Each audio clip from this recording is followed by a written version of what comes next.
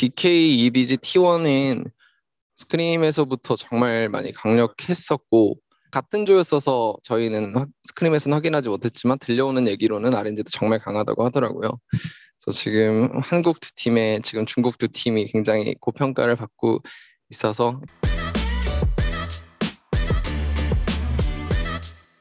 Hey guys, this is Ashley Kang of Horizon Esports. This interview has been brought to you by Collab. And I'm joined by head coach Helper of PSG Talon after they finished their final match at 2021 World Championship. 안녕하세요. 안녕하세요. 네, 그 헬퍼 감독님 인터뷰 해주셔서 정말 감사합니다. 오늘 마지막 승리는 조금 달콤 씁쓸했던 것 같아요. PSG 탈론이 그래도 프나틱을 잡아내면서 유종의 미를 거뒀는데 그 경기는 어떻게 보셨는지 궁금합니다. 푸나틱 경기를 이제 보니까 이게 앞에 두 경기가 이제 선수들한테 얼마나 이게 부담감이 강했는가를 좀 보면서 느낄 수 있었던 것 같아요. 다 끝나고 난 뒤에 세 번째 경기는 확실히 선수들이 좀 몸이나 긴장이 좀 많이 풀려 있는 듯한 기분이 들어서 네, 긴장감이 참 중요하구나 좀 그런 생각을 많이 했습니다.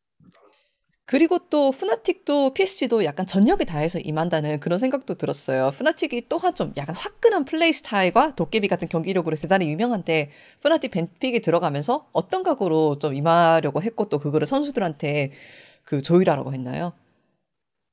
저희도 이제 되게 공격적이고 계속 싸우는 걸 원하는 팀인데 이번 롤드컵에서 좀 너무 많은 걸 생각을 하다 보니까 오히려 좀 더 위축된 느낌이 없지 않아 있었어서 푸나틱도 세고 되게 싸우는 걸 좋아하니까 그래 우리도 제일 잘하는 거 해서 같이 싸우는 게임 좀 해보자 이런 식으로 이제 해석하고 뱀픽 게임했습니다.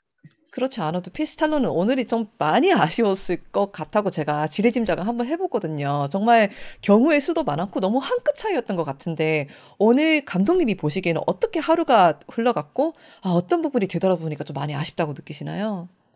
첫 번째 판만 이기면 저희가 이제 8강이 확정이었거든요. 근데 저희가 원하는 대로 뱀픽 구도도 흘러갔고 선수들이 가장 자신 있는 챔피언 픽도 다 뽑았고 다 예상이 됐던 구도였는데 한 번 실수가 나면서 선수들이 이제 완전히 위축되는 모습이 나오면서 그냥 무난하게 다 주면서 지는 게임이 나왔던 게 이제 첫 번째 판의 문제였고 두 번째 판에서는 이제 뱀픽 양상이 예상대로 굴러가지 않아서 의도치 않게 살짝 유미라는 그 챔프를 저희가 좀 갑작스럽게 먹게 되면서 그래도 저희가 되게 자신 있어 하는 뱀픽 구도였어서 되게 기분 좋게 먹었었어요. 그 당시에는. 근데 인게임에서 결국은 실력 문제가 아니었나.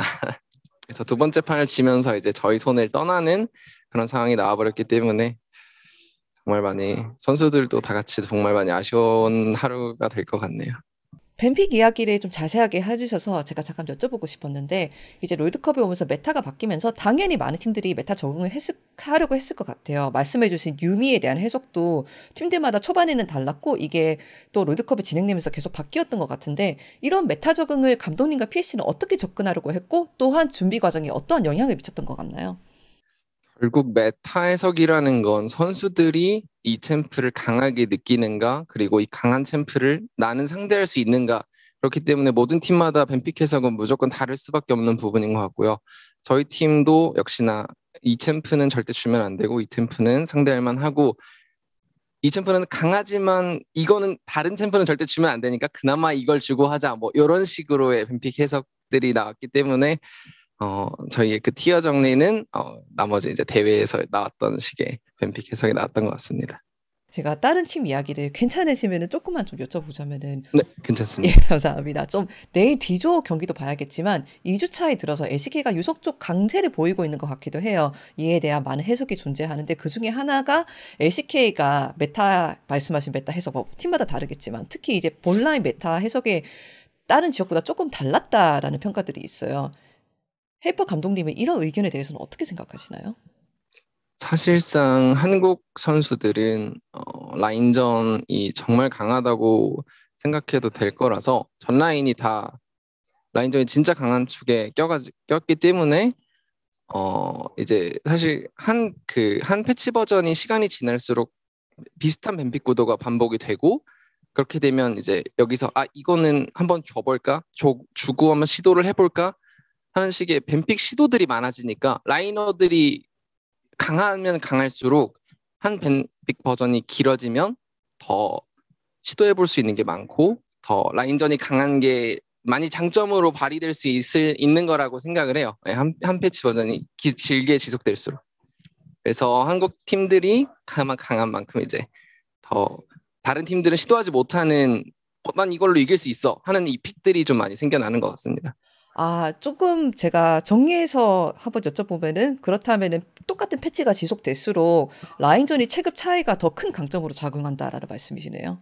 그쵸, 그쵸. 그러니까 유미 같은 챔프도 이 챔프는 절대 주면 안 돼라고 해석도 하지만 만약에 이제 T1을 예로 들면 우리는 아펠 룰루를 이길 수 있는데 라는 해석이 돼서 스크린 때 시도를 해서 결과가 좋으면 우리는 쓸 수 있어. 근데 만약에 라인전이 약한 팀이면 같은 챔프를 해도 같은 결과를 낼 수가 없는 거죠. 그러니까 이제 라이너가 센 팀만의 강점, 그냥 특권이 돼버리는, 그래서 네, 그런 느낌인 것 같습니다. 아, 제가 감독님이 좀 재미있는 말씀 많이 해주셔가지고 너무 궁금해지는데, 그렇다면 여전히 D조 결과를 지켜봐야 겠지만 앞으로 토너먼트 스테이지는 어떻게 좀 전망을 보고 계신가요? 다들 예측하고 있겠지만 이게 DK, EDG, T1은 스크림에서부터 정말 많이 강력했었고 RNG는 이제 같은 조였어서 저희는 스크림에서는 확인하지 못했지만 들려오는 얘기로는 RNG도 정말 강하다고 하더라고요. 그래서 지금 한국 두 팀에 지금 중국 두 팀이 굉장히 고평가를 받고 있어서 이게 실제로 대회에서도 그대로 나오는가가 좀 되게 재밌는 포인트가 될 것 같습니다. 알겠습니다. 저희도 남은 롤드컵 재미있게 지켜보도록 하겠습니다. 그리고 이제 헬프 감독님이 한국 팬들한테서도 많이 반가운 얼굴일 것 같아가지고 좀 이것저것 여쭤보고 싶었는 게, 왜냐면 방송 인터뷰에서 그 파리 샹제르맹 축구 경기 보러 가신다고 그렇게 말씀하시더라고요. 네, 혹시 거기 맞습니다. 메시 있는 그 팀 맞습니까? 저도 이제 축구 경기를 본다고 전달만 들었는데 네. 아마 저희 팀 경기를 저희 팀 경기가 확실한데 일단 네. 선수들이랑 이제 마주칠 수 있는가는 이제 어떻게 될지는 몰라서 네. 메시 선수와 어머, 사진이나 어머. 사인만 받을 수 있으면 네. 이번 삶은 성공한 삶이 아닌가. 팬들한테 하고 싶은 말씀 있으신지 그것도 여쭤보고 싶네요. 저희 PSG 탈론 응원해 주셨을 분들도 많이 계셨을 거고 롤드컵 자체를 그냥 재밌게 보셨던 분들도 계셨을 텐데 좀 더 저희가 재밌는 경기를 저희 폼대로 잘 펼쳤으면 좀 더 재밌는 롤드컵 시즌이 될 수 있었을 텐데 그 기대에 부응하지 못해서 그 부분이 좀 많이 아쉽고 좀 죄송한 것 같아요. 네.